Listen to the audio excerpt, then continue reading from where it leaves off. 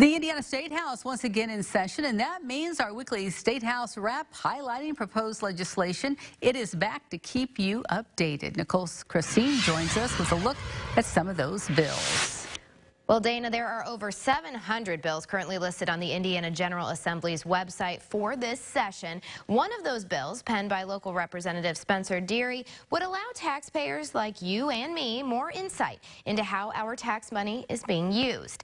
The bill requires the Department of State Revenue to provide each resident individual taxpayer who's paid their adjusted gross income taxes with a receipt statement showing how those taxes are being used. This would include an explanation of distribution to public schools, political subdivisions, and state reserves. The statement would be given on an annual basis. This bill is under review in committee. Meanwhile, a bill authored by local Senator John Ford aims to create an audit of 2 upcoming elections. The bill would require the Secretary of State to enter into a contract with an independent company and conduct a full forensic audit of both the 2023 municipal general election and the 2024 general election. This audit would be of 10 randomly selected Indiana counties, and it would analyze whether correct procedures were followed within those county election offices.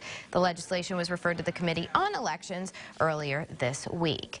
And several Hoosier lawmakers are penning legislation regarding marijuana this session. So far, there are 9 bills directly related to cannabis or marijuana. Many of the bills propose the decriminalization and/or legalization of marijuana. One bill, authored by Representative Blake Johnson, would establish a procedure for both the production and sale of cannabis in the state. Local Representative Shane Lindauer co-authored a bill that would allow the use of medical marijuana for certain people. When last asked, of course, Governor Eric Holcomb did say he would not legalize marijuana until federal law changed. That does pose an uphill battle for Hoosier lawmakers wanting to get certain cannabis-related legislation signed into law. Dana.